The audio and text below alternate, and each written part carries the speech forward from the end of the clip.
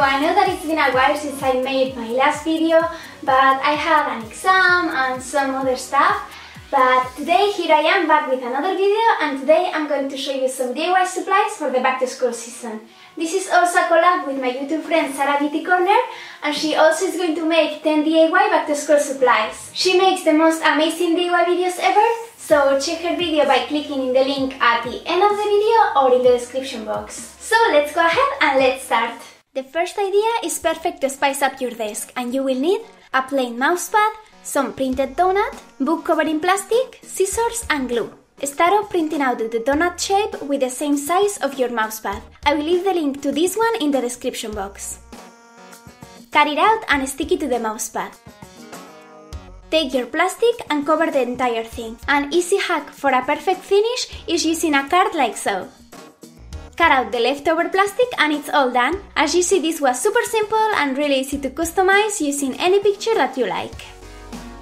Next, let's personalize some pencils, and for this you will need some plain pencils and some acrylic paint in your favorite colors. Start painting the pencil with a light color. I'm using ivory, but you can use any light pastel color if you want.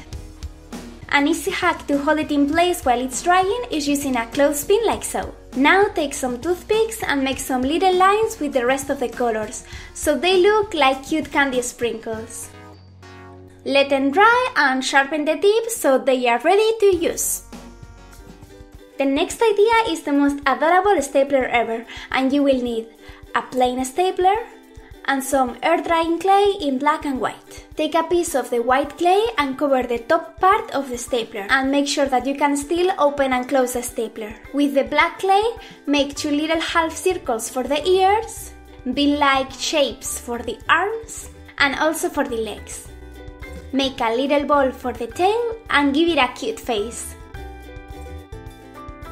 Let it dry and this little panda is ready to staple all of your paper.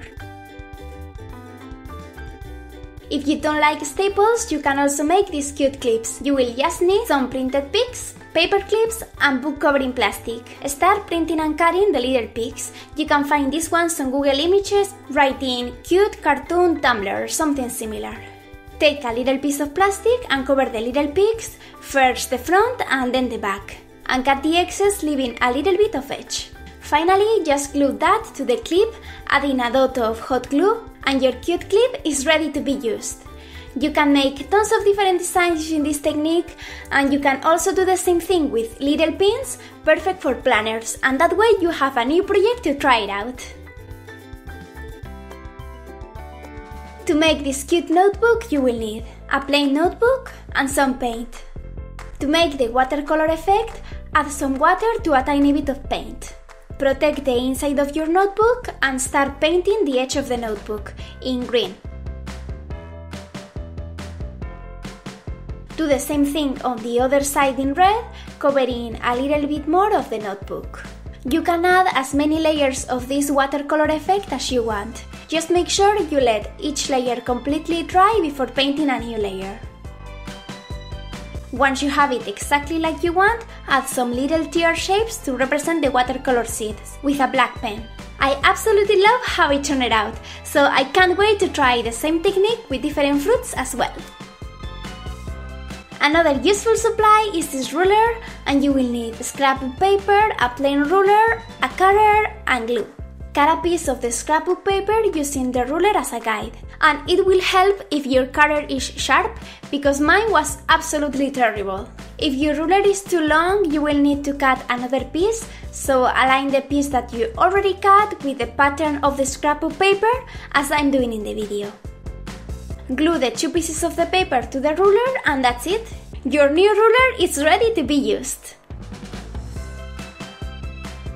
To make the most adorable USB flash drive ever, you will need a tiny USB and air clay in yellow and green.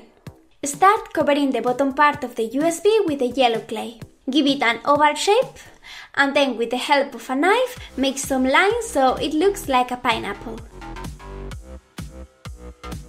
Once you're happy with the design, let it dry and take the little lid. We need to cover it with the green clay. Then make little cone-like shapes to represent the leaves and add them all around the lid like so. You can use any clay you want, just make sure you don't need to bake it after drying. And there you have it, an adorable pineapple USB flash drive. I love making different types of bookmarks, and for this one you will need a printed pick, embroidery thread, and scissors. Let's start making the tassel of our bookmark. For that, wrap the thread around your fingers like so, until the loop is pretty full. Take another piece of string and thread it through the loop we just created, and tie a knot. Take one more piece of string and wrap it around the top part of the loop, as I'm doing in the video.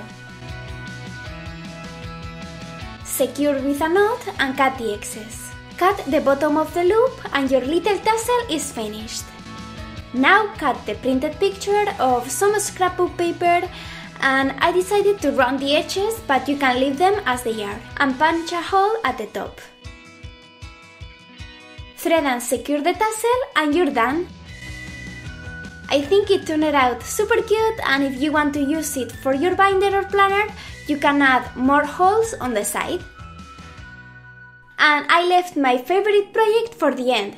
You will need some craft sticks, a binder clip, and washi tape. Place the sticks in a row and line them with the help of 2 more sticks. Glue another stick in diagonal to hold it in place, and break some more sticks and glue them down too. Now glue the binder clip, this one is from a shop named Tiger, and decorate the clipboard with some washi tape, stickers or anything you want. This adorable thing is perfect to clip your to-do list and sticky notes, so you are super organized all the time.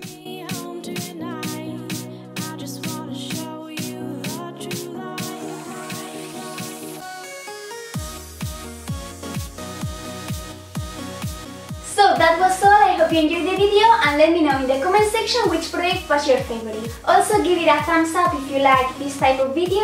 I try to change things a little bit and I really like how it turned out, but let me know. Also don't forget to check Sara's video and subscribe to her channel. She makes the most unique DIY videos ever, so I'm sure you're gonna love them. I love you guys so much, and thanks for watching. Bye!